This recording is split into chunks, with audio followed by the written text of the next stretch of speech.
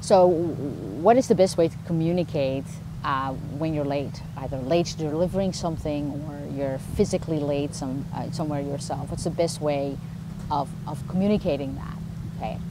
So what people tend to do is that they're late for whatever reason. I don't want to go into should you have been on time, is it respectful, could you have prevented that, all those different things. And I would say NLP and NLP-based coaching is ideal to work on these types of problems.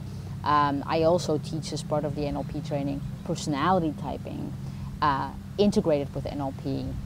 That really will allow you to understand how your brain works and how your personality and your brain may have this marriage that gives you some sense of why you are late and what's in your makeup that causes that. But also, if you are someone who gets frustrated about other people late, it helps you understand that better too, and create self-awareness and awareness of others. But anyway, how do you best communicate that you are late on a deliverable? What people tend to do is, when they're delivering something late, is to make excuses. To go, I'm sorry, I'm late, I didn't know this, or someone else. They may blame others, blame self.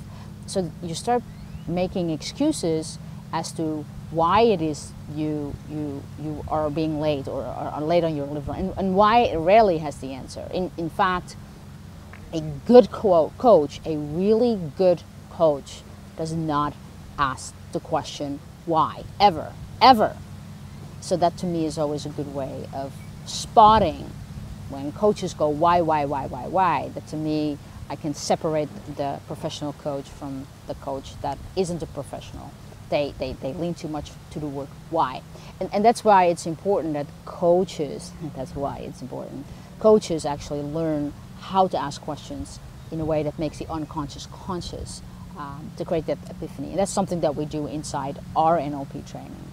A whole model of how to ask questions in the right way to find out what is truly going on. And so the why doesn't help you here. What does help here okay, you say, I'm sorry, you make an apology, and a well-meant apology. You must have an awareness that whatever you're about to say is going to make someone else feel something.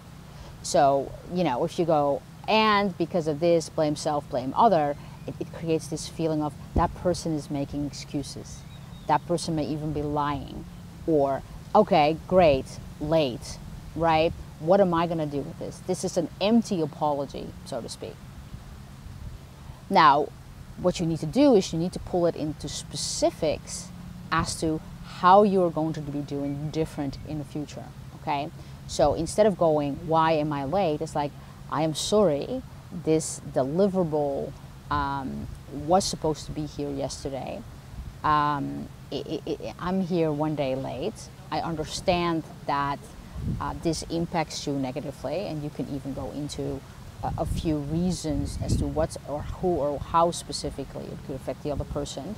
You acknowledge their emotion that they may be having, their inconvenience, but then what you pull into specifics, what specifically you are going to do next time. So you could say, next time I commit to you to being half a day early. Next time I commit to you. Or, you pull it into specific as to what contract you are signing for the next deliverable.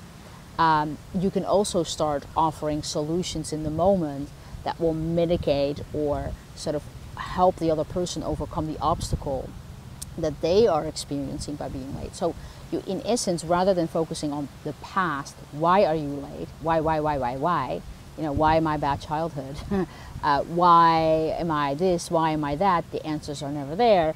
To actually go from the present into the future.